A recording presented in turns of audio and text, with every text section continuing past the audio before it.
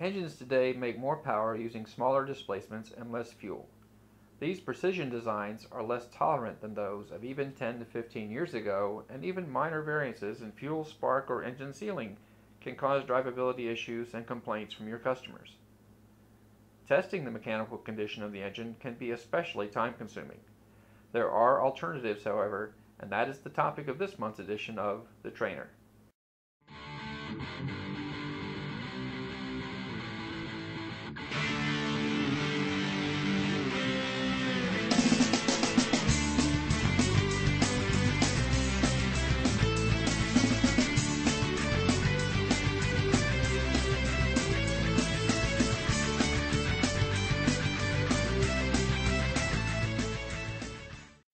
Back in the late 70s, an engine with 100,000 miles on it was considered at the end of its useful life. Today, engines go 100,000 miles and more with no problem. But when there is a problem, it can be time-consuming to diagnose. Many transverse designs require removal of the intake plenum in order to access the rear bank of cylinders, just to perform a traditional compression test. One increasingly common drivability problem is deposit buildups on the valve train and in the combustion chamber. These deposits can result in intermittent cylinder sealing and compression loss. Minor valve damage can often go undetected using traditional compression and cylinder leak down tests.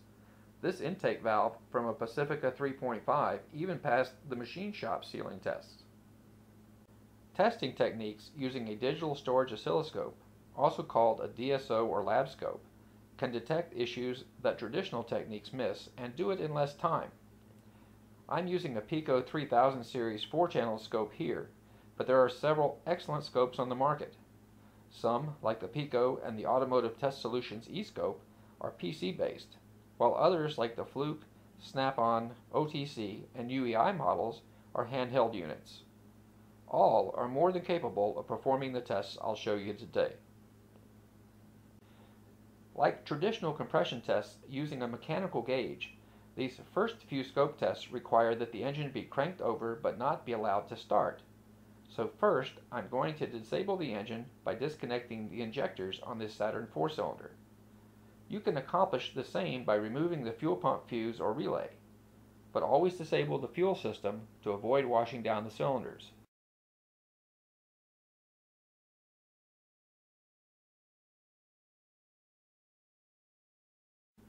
For the time being, I'm also going to disable the ignition system by disconnecting the coil pack.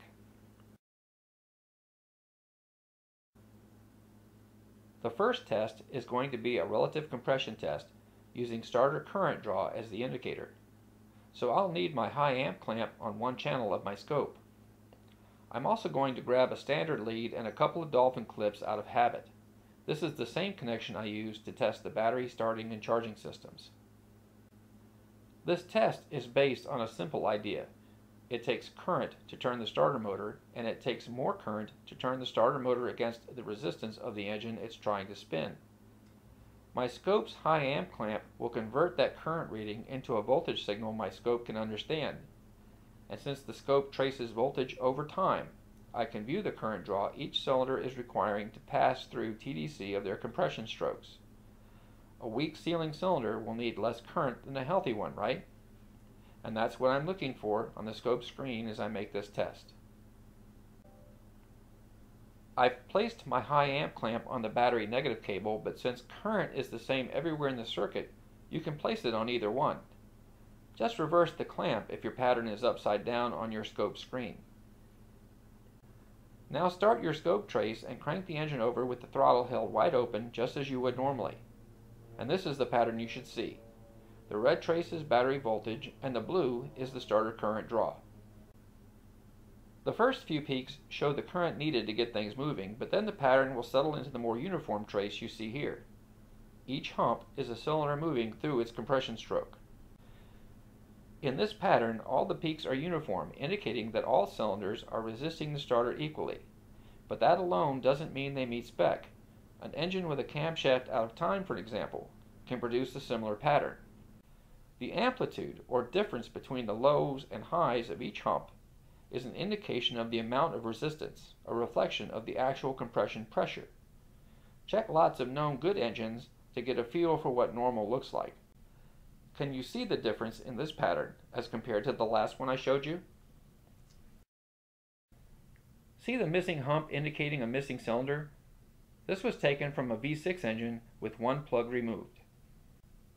A weak cylinder doesn't offer as much resistance to the starter as a healthy one does, and requires less current in the process. Your scope can pick up on compression differences between cylinders as small as 10%.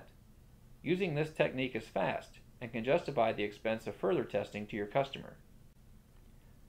By adding a trigger to the number 1 spark plug or coil, you can use the firing order to ID exactly what cylinder is weak. You can also quickly verify that spark is happening when it should by looking to see if the trigger occurs just before the peak. The next technique I want to show you is another relative compression test using a versatile tool from Cenex called the First Look pressure sensor. The First Look sensor is a piezoelectric device that doesn't actually measure pressure. Instead, it reacts to changes in pressure, and it is very sensitive. It can be used to perform the test I'm going to show you and more. I'm going to use the First Look sensor to monitor changes in exhaust pressure coming out of the tailpipe. Does it make sense to you that a weak cylinder will push out less air than a healthy one? Sure it does, and that's what I'm going to look for with this test. Once the sensor is in place, I'll do as I did in the earlier test. Crank the engine and capture my scope pattern. With this tool though, I'll use the AC voltage function on my scope. You may need to choose AC coupling on yours to get a good pattern. This pattern was captured from a Ford Focus and is typical for a 4-cylinder engine. As with many scope patterns, this one will vary between differing engine designs and cylinder counts. Don't focus on the trees, but look at the forest. Look for what stands out as different. If one peak were lower than the others, I'd wonder why. But as these are all uniform, I'd say it's a good bet the engine is sealing just fine. If I had suspected a weak peak, I'd want to know if the leak was in the valve train or in the bottom end.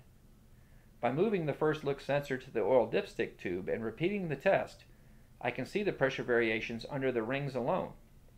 As these are uniform, the problem must be on top. The last technique I'm going to show you uses a pressure transducer like this WPS 500 from Pico. Fluke also makes pressure transducers, as does Automotive Test Solutions. This tool actually measures the pressure in the cylinder and can also be used for nearly any pressure measurement you may want to perform, including fuel pressure and other hydraulic measurements. The WPS 500 has 3 pressure ranges and 3 zoom levels with a rechargeable battery and comes with the adapters you need to connect to most engines. The tool is used in place of the spark plug and can be used just as you would your mechanical compression tester. The advantage, as you will see, is that you can trace the pressure throughout the entire 720-degree piston cycle, gaining lots more information in the same amount of time. It can also be used to monitor the pressure in a running cylinder and is becoming a valuable diagnostic method. The trigger you see is left over from a previous test and is not needed for this procedure. Often you'll have identified a possible problem cylinder by using one of the previous tests or other diagnostic methods. In that case, you may want to only test the one with an issue, and one without that you can use as a baseline. This is what a healthy cranking compression pattern looks like using the transducer in the cylinder. Actual pressure can be recorded by the peak pressure reached and is all the mechanical gauge would have told you. Notice first the small dip highlighted. This is the exhaust pocket. Also notice how the peak is symmetrical in this known good cylinder. Here's a bad cylinder. See how peak compression is lower than it should be. The exhaust pocket dips much deeper and the peak is not symmetrical. Obviously different than the known good baseline pattern. But it is the running pattern that holds the real value. Here's one example of a known good running pressure pattern. By adding the same cylinder's ignition to the scope capture, I can tell if ignition timing is correct. A few scopes have the ability to lay out the piston's travel in the pattern for easy reference. I use Windows Paint program to do the same. A is TDC compression.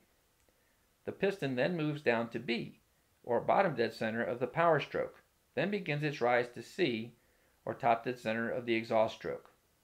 Next comes D, or bottom dead center of the intake stroke, ending at E, TDC of the next compression stroke.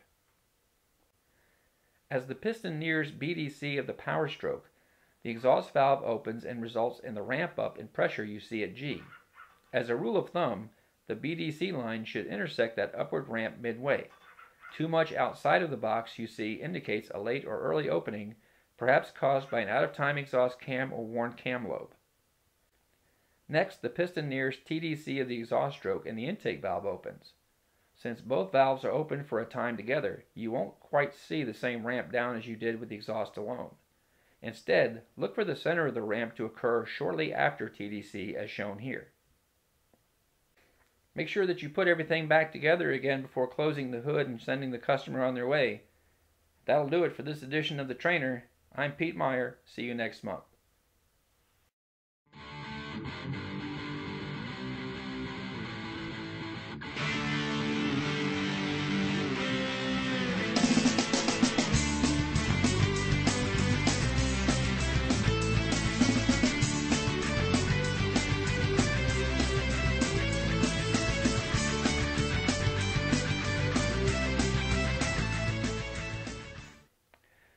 Want more tips like the one shared in this video?